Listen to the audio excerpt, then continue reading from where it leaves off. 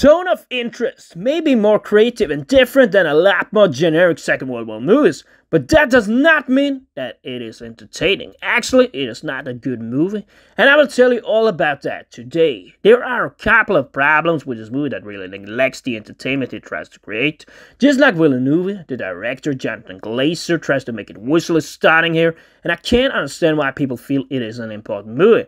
But I think he has put a lot of emphasis into the creativity and how the movie looks on the screen rather than getting the mood or the acting right.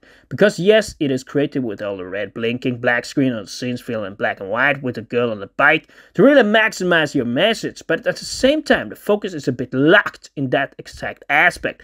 Glazer really neglects the need for good acting by making the movie tell the important message.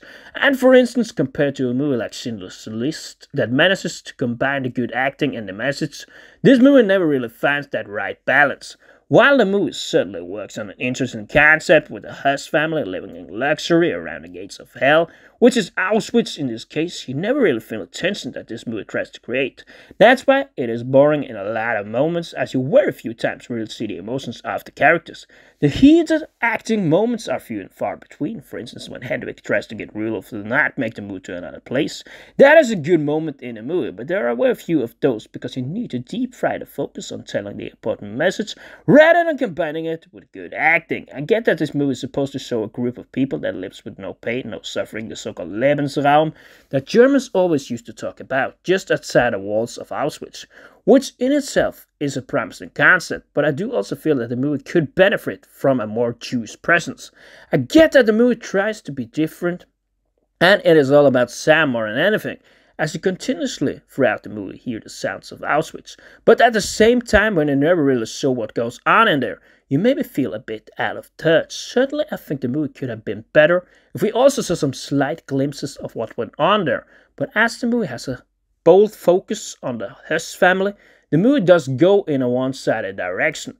Like so many movies out there today, this is again a movie that really relies on the tension, and you need to feel that one to really be engaged in a movie. Sadly, the tension is not supported by good scenes, and while others may feel that tension a bit more, it would actually have helped to maybe have a slight more Jewish presence in this movie. But then again, it would of course be a totally different movie. Maybe they tried to show dehumanization of the Jews in this movie, but when you never see their side of the story and just the Huss side of the story, it does feel kinda empty. Of course, you could have done this more successfully if you focused more on the acting and less on the visuals, creativity, and strange way this movie is made. But at the same time, if the real message is to show how brutal Huss was, the movie has its merits in some ways. But I don't really think we see too much of a good role from Christian Friedel here.